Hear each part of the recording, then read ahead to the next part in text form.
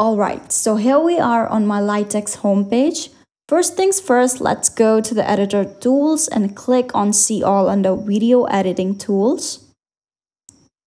As you can see, there are a bunch of video editing tools. Feel free to give those a try, but for now, in this tutorial, we're going to focus on how to add sticker to a video.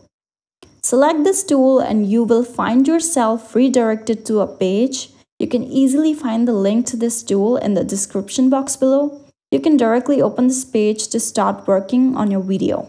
Here you can see the option of upload video where you can easily upload the video from your device, or you can simply select drag and drop. LightX also provides sample videos that you can try. I will upload a video from my device. Our video has been uploaded. You can see the sticker section has been selected by default. On the left side of the screen, you can find so many stickers to choose from.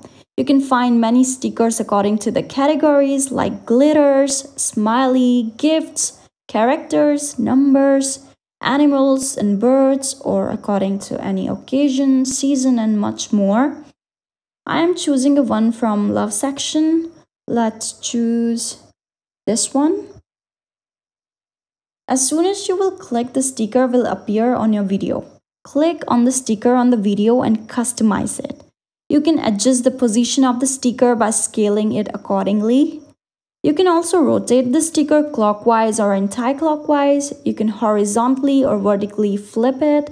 You can replace the video if you don't like it, or you can change the placement of the selected element or just adjust the opacity.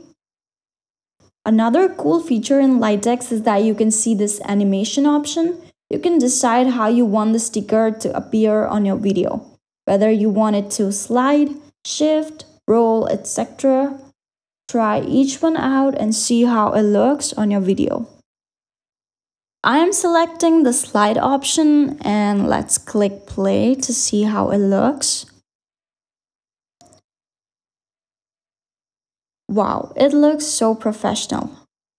In the end, you can adjust the duration and timeline of your sticker in the video by moving this purple slider at the bottom. Let's say I want it to appear throughout the video, so I'm stretching it to the end and done.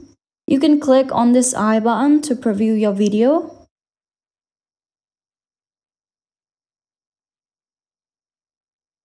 Lastly, resize your file if you want to. Finally, name your file at the top and click on the Save button. As soon as this Save button turns green, your file edits are saved.